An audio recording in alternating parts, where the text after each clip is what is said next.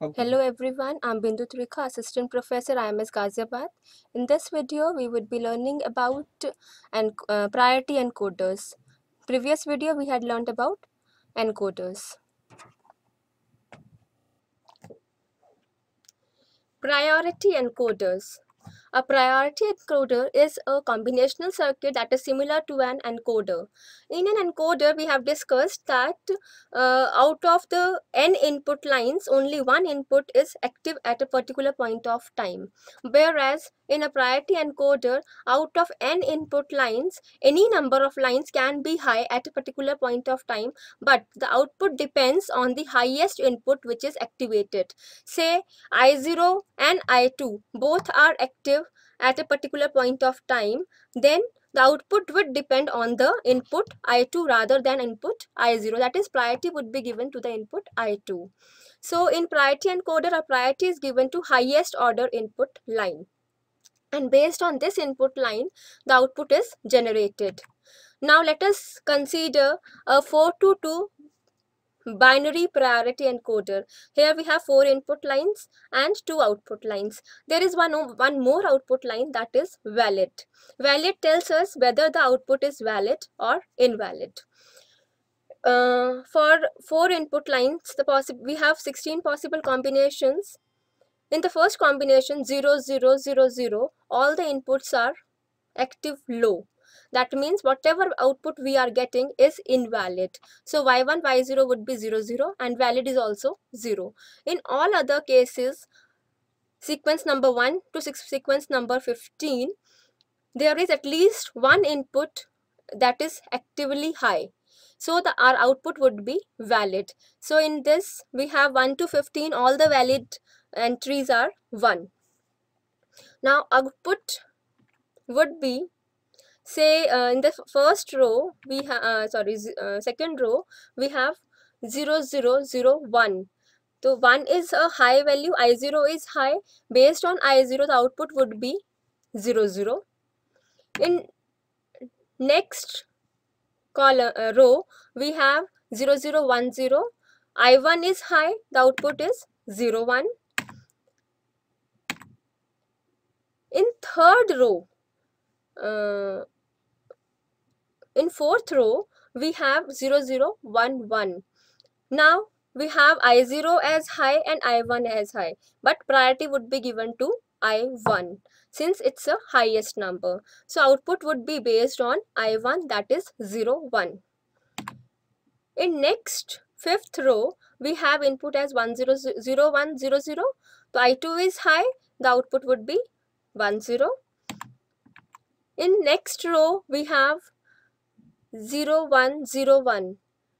There are two actively high input lines, I0 and I2, but priority is given to I2. Similarly, in next line also, I2, I1, both are active high, but priority is given to I2 and output is 1, 0. In next line, we have 3 ones, 0, 1, 1, 1. And I0 is high, I1 is high, I2 is high. But priorities would be for I2, so output is 1, 0. In all the remaining rows, I3 is the highest number that is actively high, so output is 1 1 for all the remaining rows because 3 is equivalent to binary 1 1. It is now very much clear from the truth table we have designed that how we have got this particular output. Now based on this output, we would be having a K-map simplification for Y1, Y0 and valid.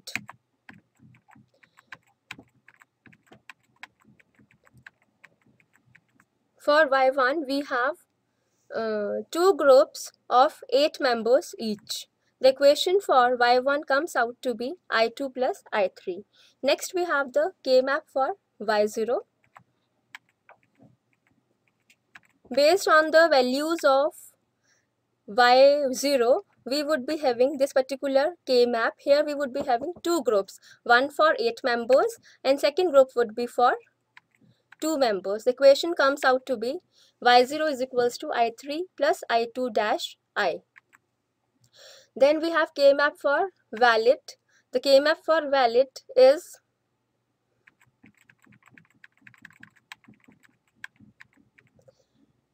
Now we would be having 4 groups of eight members each.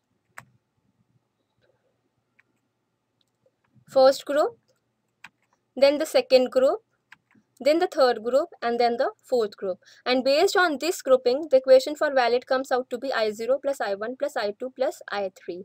Now, since we have the equations for y1 as I2 plus I3, y0 for y0 is equals to I3 plus I2 dash I1, and valid is I0 plus I1 plus I2 plus I3, the circuit diagrams comes out to be, we would be having three